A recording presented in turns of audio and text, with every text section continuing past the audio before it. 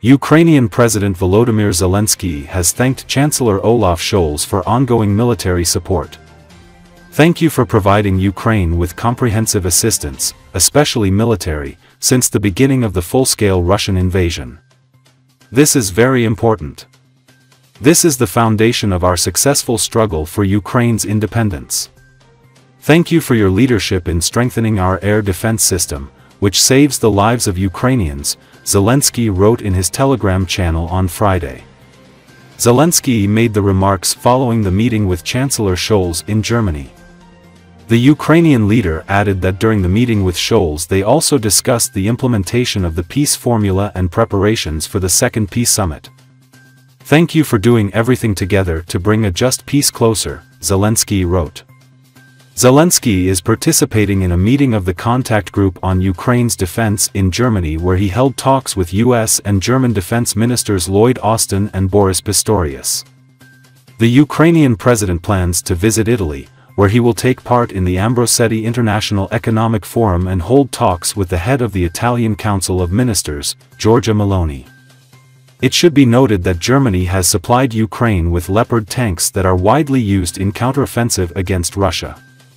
Defense Minister Pistorius announced on Friday that Germany will supply Ukraine with 12 additional PZH-2000 self-propelled guns and 77 Leopard 1A5.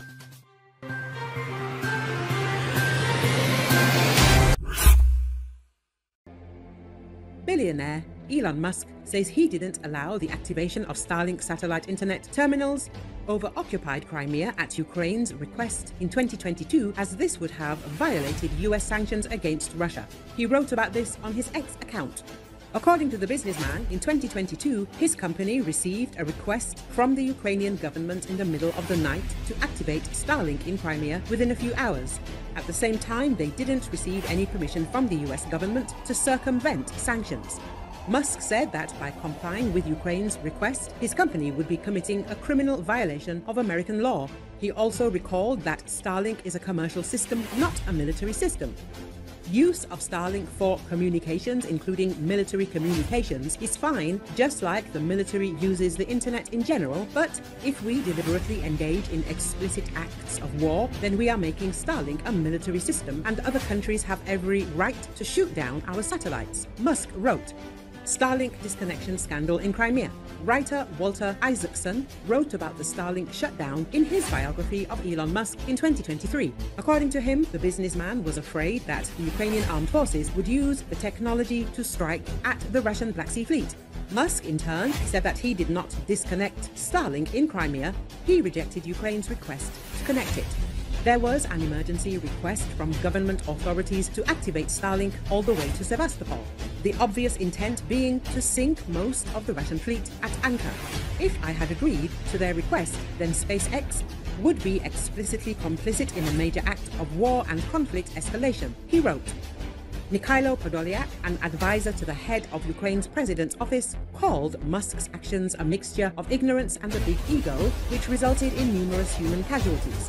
The US Senate demanded an investigation into SpaceX after it admitted that it had blocked Ukraine's Starlink satellite internet service in Crimea. Musk himself said he did not consider himself a traitor over the incident. It is worth noting that this is not the first scandal involving Musk. Last year, his company SpaceX informed the Pentagon that it refused to finance Starlink satellite communication services in Ukraine. Eventually, the US took over the costs.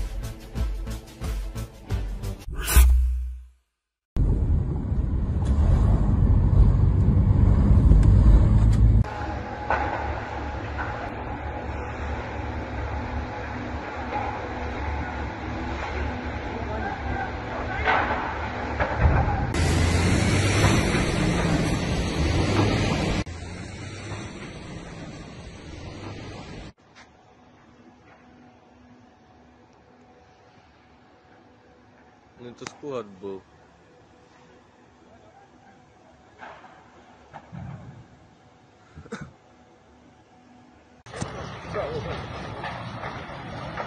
Домой бегите, куда вы пришли теперь?